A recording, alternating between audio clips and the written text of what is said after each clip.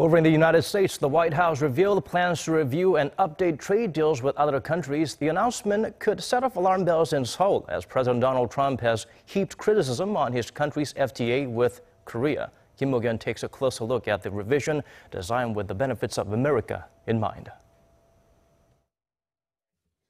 In a briefing Tuesday, White House Press Secretary Sean Spicer said the Trump administration will look through the nation's trade agreements to make sure they are the most up-to-date and address the technological advances that have occurred. I think the idea is to make sure that we are looking at all of the trade deals we have throughout the globe to make sure that they continue to benefit America and American workers.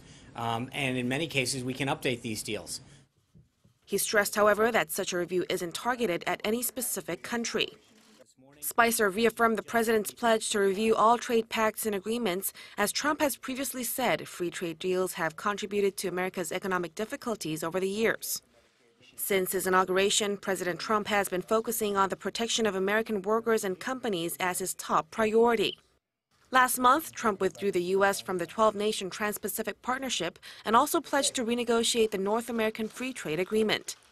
The Chinese government has expressed concern over the administration's trade policies as Trump has vowed to raise import duties on Chinese goods to 40%.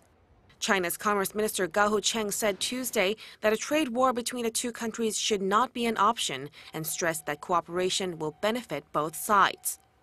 South Korea will be monitoring how the White House addresses the free trade agreement between Seoul and Washington that came into effect in early 2012. On the campaign trail, Trump slammed the deal, saying it was killing jobs in the United States. Mok-yeon, Arirang News.